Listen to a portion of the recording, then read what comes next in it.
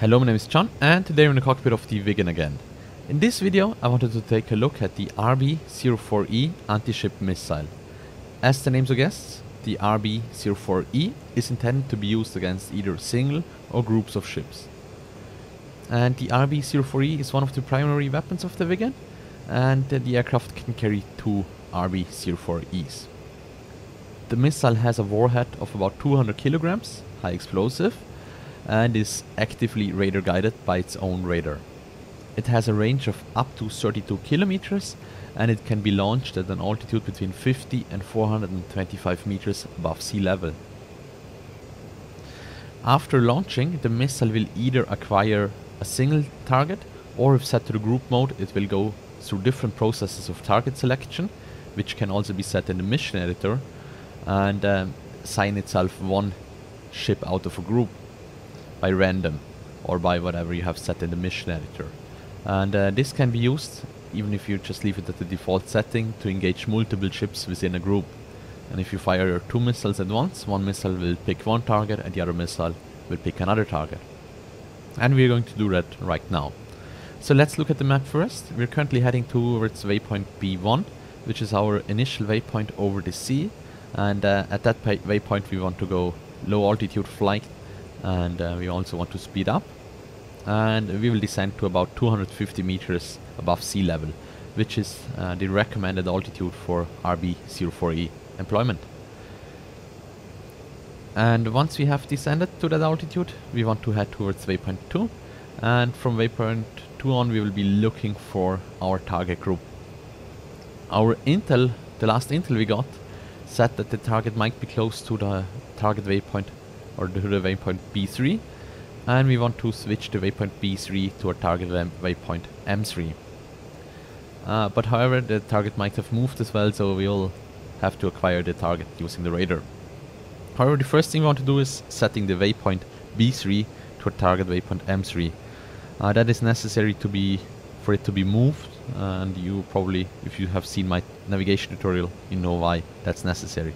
Anyway, let's zoom in on the navigation system here a bit. Go to the TAC and the input mode. Let's input 9. Let's input that for the B3 button here. And then go to the output mode and go to the active position. And if we select the B3 button here, you can see it's now the target waypoint M3. So that's nice. Let's select M1 again, because our B1 again, because that's our next waypoint. And now we are just above the island I have selected. And I have selected an island because it's quite easy to see on radar. For example, if you need to do a position update again. And yeah, as passing this waypoint means that we want to go into the low altitude mode. I will do so right now. I will bring up the throttle just below the burner, because we don't want to burn out there, but we want to accelerate a bit. And we can burn for the last bit if we want to, just to give the missile a bit more kinetic energy. But it's a bit too early for that, because the next waypoint is at least 50 kilometers out, and then it's another couple kilometers until the target area. Okay? About 250 meters on the radar altimeter there. Quite happy with that. We'll set the reference altitude to that by pressing the reference button and engage the level hold button. Okay, aircraft. The aircraft is now set on altitude and altitude hold, and we will just this will just give us time to set up all the systems. Now the first thing is we want to bring the radar into the A1 mode by enabling the switch up here. And on the radar screen we see the readout and we see the next waypoint B2. The next thing we want to do is we bring the aircraft's main master switch into the attack position. Or yeah, attack position, which changes the symbology in the HUD a bit once we have the weapon selected. And talking about weapon selection, over here on the master weapon selector, we want to go into the attack mode, which is used for RB-04E deployment. And the other switches related to the RB-04E are over here. The first switch is either in the lower position setting for one weapon to be released upon pushing the trigger, or in the upper position, in the serious position, you release two weapons when you hold down the trigger for 2 seconds.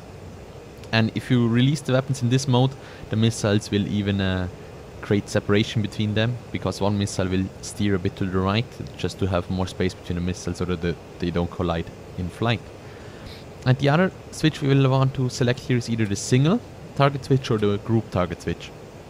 And in the single target mode, the aircraft or the missile will pick the first target it sees and head towards that. And in the group attack mode, it will use the parameters set in the mission editor to determine a target.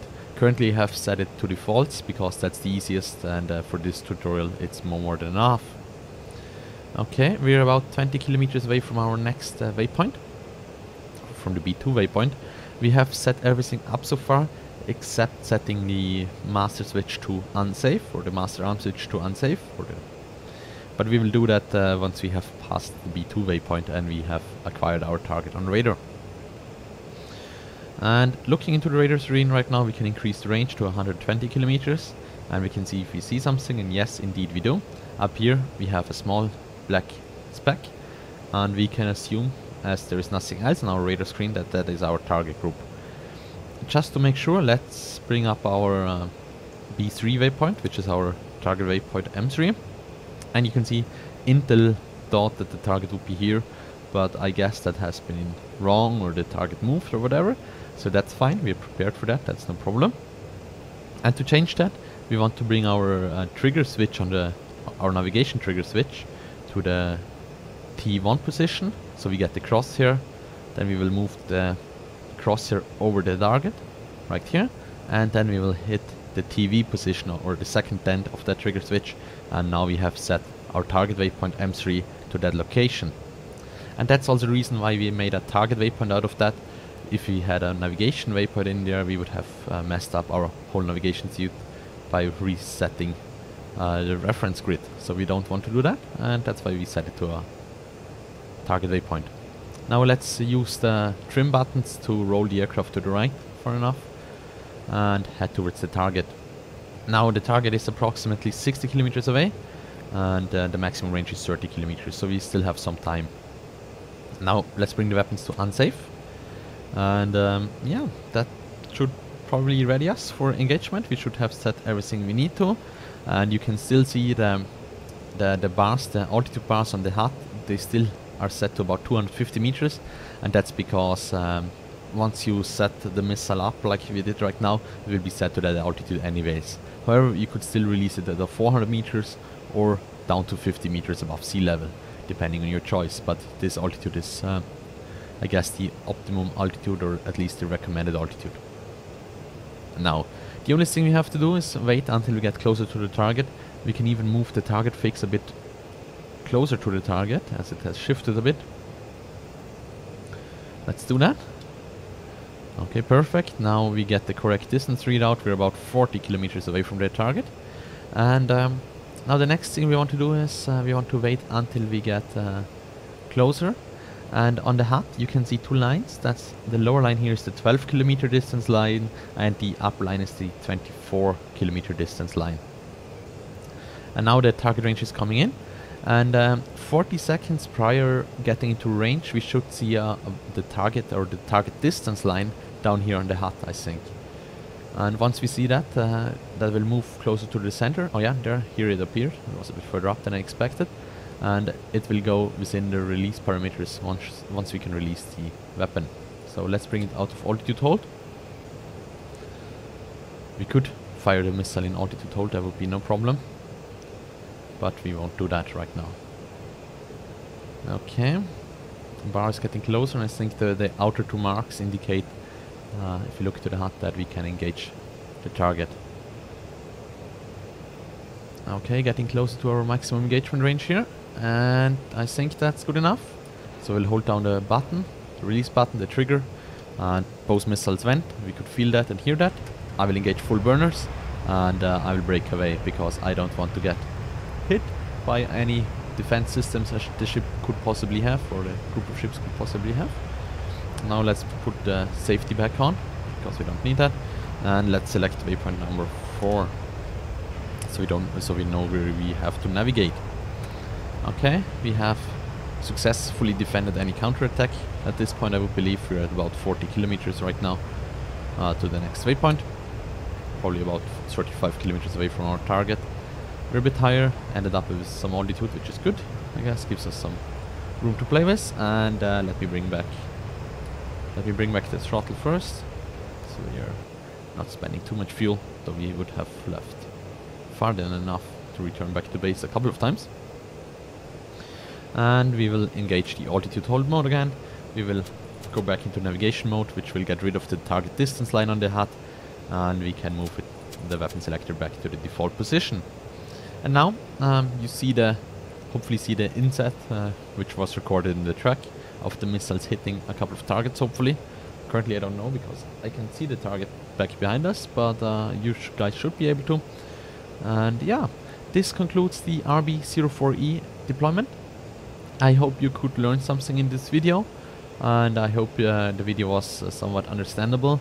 The RB-04Es are quite easy to operate if you figure out how the target and navigation system works, and that's also the reason why I wanted to do the navigation system video first, because it's very important to understand that until you can understand the rest of the systems. So yeah, and until you understand the navigation, or once you have understood the navigation system video and stuff like in there, you should be good to go and try the RB-04s and other weapons. The next weapon I will probably look at is the the cluster bomb, how is it called, the KB-90 I think, if I'm not remembering wrong. And I also want to look at the RB-15, which is the more advanced anti-ship weapon. However, that is quite complicated. It has to have more target points set, and there's a lot of navigation stuff going on with the computer down there, which I'm not quite sure how that works yet. But we will figure it out at one point, I believe. And yeah, I will put also the mission file into the description down there, and I will also put a link to a very good guide on the ED forums onto the RB-04Es, a guide that is much better than I could ever explain it, and it will show you how to set different targets within a group, within the mission editor, or at least how that is set up and how the missile then selects the targets. It's a very interesting read. I would recommend you guys checking that out. And yeah, fly safe and have fun with the RB-04Es.